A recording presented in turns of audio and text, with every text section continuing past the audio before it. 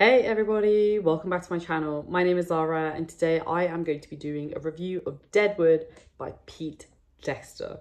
When you think of like classic westerns, Deadwood is one of the first stories that comes to my mind. It is based on real life characters that most of us probably know of. I'm not really sure how accurate this book is, but it is a wonderful kind of rendition of the Wild West at its kind of peak. It's a really wonderful insight into how society was formed of these really interesting, often very morally grey and corrupt individuals. Deadwood is kind of considered to want to be the kind of greatest westerns of all time, and I can see why now that I've read it. So there is a series of Deadwood. I think it's 3 seasons. I think it was done by HBO. I watched the first 2 seasons many years ago and I loved it. I never finished it. I don't know why. I think I was probably at university studying, but I loved it at the time. And now that I've finished reading the book, I want to rewatch it because I think I would be able to get more from it. But without further ado, let's jump into my review of the book. This book is very character-centric. There is not a lot of plot, if any plot at all. We are following a lot of different characters. It's a very kind of wide cast of individuals that we see from kind of other people's POVs. So there isn't really a plot. Like there is, there are 2 kind of main characters who go to the town of Deadwood, and then it's really just about them interacting with other people around them and coming to terms with what they've done in previous years and how they've kind of got to where they are. So be aware of that. There's no plot, there is no story, there's nothing that's kind of really happening. It's just about these characters as they live their life, as they come to terms with the things that they've done. And I love that as a very character-driven reader. It's some of my favorite stuff to read. I think you probably have to be in a very specific mood because it's quite slow. I personally think it works for this type of book because we are really here to learn about these characters more than anything else. So in terms of characters, we follow a fairly wide range of characters. We see the majority of the story through one main perspective, and that is through the perspective of Charlie Utter. Charlie Utter was a real person, and he was the right hand of Wild Bill Hickok, who was also a real person. He was a bit of a legend of the time. He had a bit of a reputation and he was very well respected. A lot of people were really scared of him just because of all of the stuff that he had done. We don't get Bill's direct perspective, but we do see him through the perspective of Charlie and other characters as well. And these are like more secondary characters. I'm not going to go through them because there's quite a few. But my favourite characters to follow were Charlie. I loved Charlie's perspective. He's very intelligent, quite wise, very observant. That's the thing I love about Charlie and Bill, is that Bill Hickok is, he kind of goes in gung-ho and his reputation will precede him wherever he goes just because of all of the stuff that he had achieved up until that point. But Charlie's the kind of more quiet one. He's the more observant one. He's the one there watching everything, really understanding the dynamics at play with the different people in the room. And I love that contrast between Bill Hickok and with Charlie because they're so different, and that's kind of why it works. They balance each other out. The other character that I loved following, and I wish we just had more time with her, was Calamity Jane. Calamity Jane, I don't know if anybody's watched the movie, but the movie Calamity Jane that I think was done in like the 60s or the 70s, that version of Calamity Jane is nothing like this version of Calamity Jane. This version of Calamity Jane is the real, true version of Calamity Jane. She was very rough, very unrefined, but she's also got a very kind heart. She can hold her own, she can command a room, and people will get out of her way if she's walking down the street, and I kind of love that about her. But a lot of the kind of slightly more modern takes on Calamity Jane show her as this kind of very rough, very unrefined woman, but then she turns into a lady, and it's like, no, she never turned into a lady. She was always rough and ready, and that's a good thing. It's not a bad thing, at least in this world. I love just kind of seeing her interact with people, especially men, because I think a lot of people feared her. She wasn't very attractive as well. So people just straight up feared her because of what she was capable of. And I think that is pretty cool, especially given that that was a time that women often were prostitutes and that was pretty much it. Or they were, married and that was pretty much it. You have this outlier of Calamity Jane basically doing whatever she wanted, whenever she wanted. And She did it as well in a pretty kind of balanced way, I would say, but she's also a bit crazy, so there's that. And then the last character that I really enjoyed was Al Swearingen. So Al Swearingen was a businessman. He owned his own kind of prostitute business, and he's a total sleazebag, but he's super, super smart, super savvy. You know, he's your kind of typical sleazy man trying to take advantage of everything and everyone, and sometimes it backfires, but more often than not, it makes him very wealthy. And I love those types of characters. I personally hate them, but I kind of root for them in a really odd way because they're often the underdog. And you could just imagine that they were probably bullied when they were younger. So I'm all for the bullied becoming the powerful one.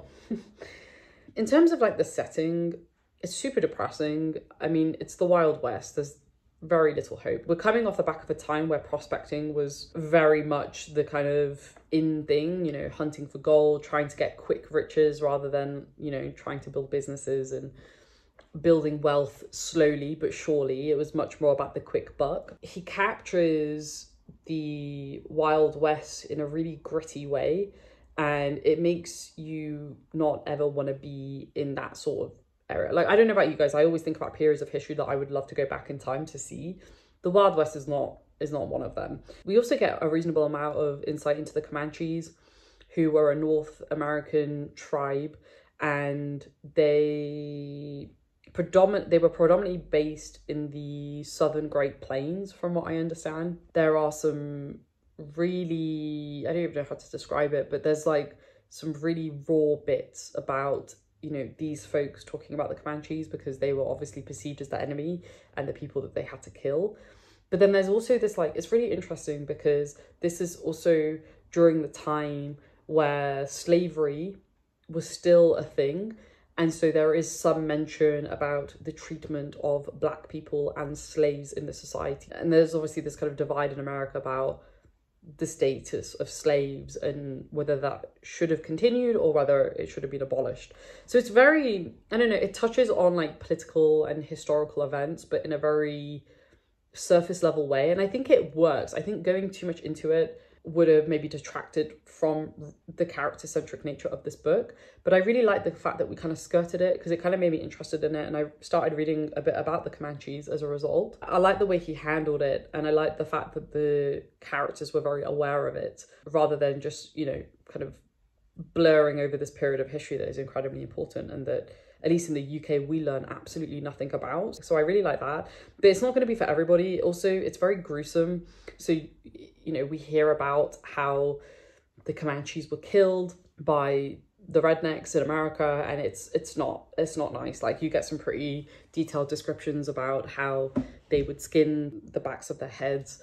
Like, it's not for the faint of heart. Honestly, even as like a grimdark vet now, I got a little bit uncomfortable. I'm glad I read it, but it can make you feel very uncomfortable, and I just want to make sure that you have that warning ahead of time. In terms of themes, there's a lot of really interesting themes covered in this book. I think one of the main ones is this kind of idea of like societal progress. We had the gold rush at the time, but really how many people actually profited off the gold rush is probably quite limited in hindsight. This kind of idea of constantly chasing after money, you know, America is the definition of capitalism, commercialism, about materialism, about industry, thriving industry. And I think that's really well captured in this story, but like in a really subtle way, because I think it contrasts really nicely with the fact that Deadwood is essentially this like total wasteland where not much is really happening and people kind of go there to die. But then, you know, we have this backdrop of the gold rush and the excitement of that and the prospects that it could bring. But I think in reality, we know now that, was the gold rush really that good, at least in that period of time? I don't think it was. I mean, I'm not that educated on that topic, but at least based on my limited understanding, it was not that important in pushing forward the American economy, at least. I could be wrong though. But this whole idea of, you know, kind of progress for the sake of progress, I find really interesting. And I think he captures it really well. The other kind of really big theme I think he talks about is this kind of idea of legacy. You know, we're following Wild Bill Hickok. He's this legend kind of coming up towards the end of his time. That's not a spoiler. It's very obvious if you read the back of the book that that's what this is about. and he is thinking about his actions and how he has treated the people in his life. One of the people that he mentions quite a lot is his wife, Agnes. Those are actually some of my favourite bits, because it's not really about the impact that you have on society. It's more about the impact that you have on the people that are closest to you. Like, do you remember them? Do you spend time with them? Do you appreciate them?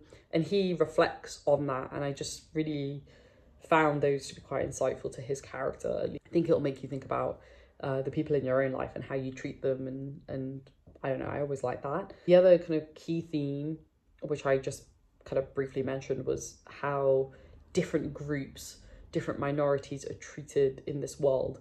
We have women, obviously, Black people, we have Chinese people as well, we have Indian tribes. So it's really interesting that we have all these different groups of people, and they're all kind of ended up in this place, and it's kind of a bit of a shit show, but it works. Like, he balances that out really well. And I do think on the women piece, women do have power in other ways. They're not completely devoid of power. So I will just mention that there are some very interesting female characters who on the surface might not look like they have any power, but in fact they actually do once you start to peel back the layers. So I really enjoyed that. There wasn't much that I disliked about this book. I think the only thing is that the book can be very, very slow in places, and that's the only reason why I didn't give it a 5 stars. That being said, I have been thinking about it a lot recently, so I might end up just bumping it up, but we'll see. I gave it a 4.5. It's almost a perfect Western. I think once I read some more Westerns in the coming months, I'll be able to kind of compare and kind of see where it stacks up as well. But I loved it. I think it's kind of got everything that you want in a Western. I think if you are new to Westerns, or you're kind of trying to get back into them, I think this is a really good place to start. I'm definitely going to be reading some more Pete Dexter now, because I love his writing style as well. But as I mentioned before, there's trigger warnings for pretty much everything. Abuse, swearing, super crude, there's racism, there's homophobia, there's misogyny. It ticks every box in every possible way. Bear that in mind. But I think if you like grimdark, and if you like Westerns, then you got to read it. Like, it's a classic Western, so definitely pick it up.